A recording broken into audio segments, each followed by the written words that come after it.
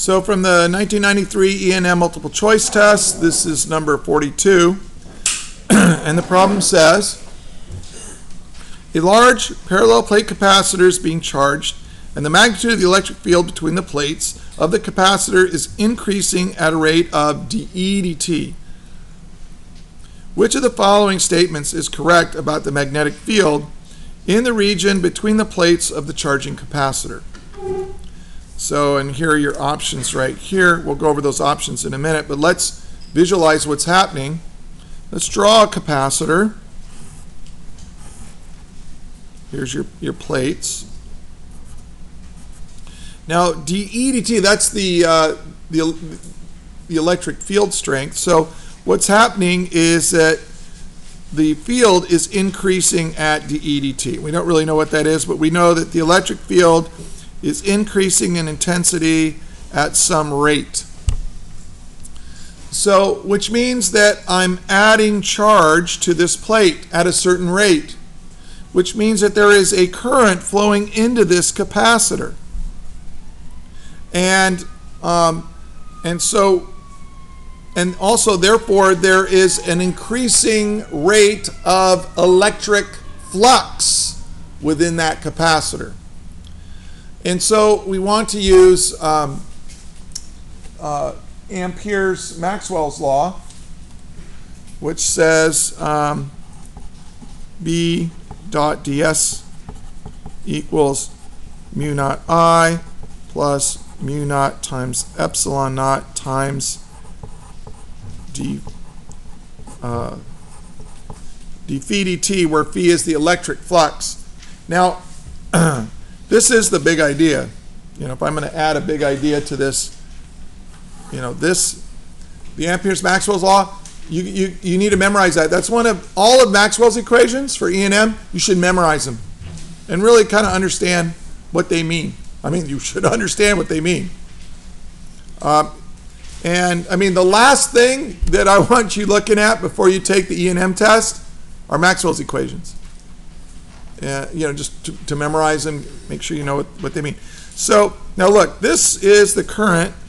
This I is the current flowing in here, which is so this is the equivalent of the current, the rate of change of magnetic flux. But you know that this right here, the electric flux is E times dotted with A. So now A is staying a constant here, so if you take the time derivative of this, the area is going to stay constant. Let's put it out there. And this is dE dt. Okay? And so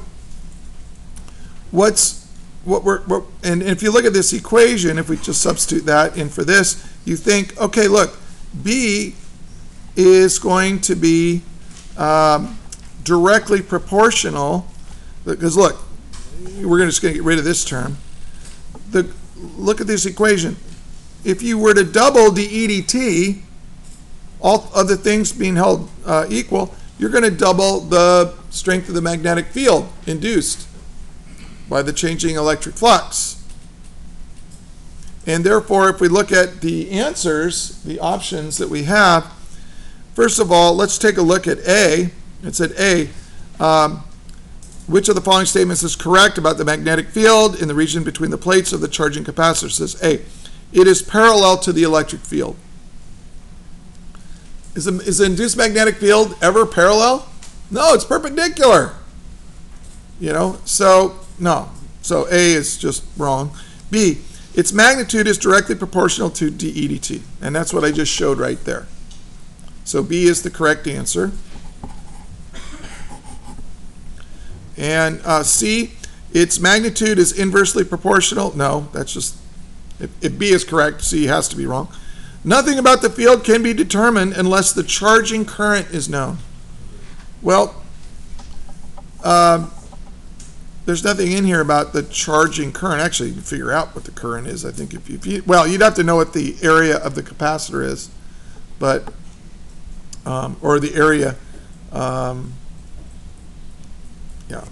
And then E, nothing about the field can be determined unless the instantaneous electric field is known. No, you just need to know the rate of change of the electric field. So by using Ampere's Maxwell's law and understanding that this phi here, this amount of electric flux has is equal to dE dt times A, you can see that, okay, the B is going to be directly proportional to this, and that's why the answer is B. Okay? So, any questions on number 42? Does that make sense? So what do you have to memorize? Ampere's Maxwell's laws are all of Maxwell's equations. And you have to kind of understand what they mean, what they're, conceptually, as well as just have the equation memorized. And it's hard. So good luck. That is all.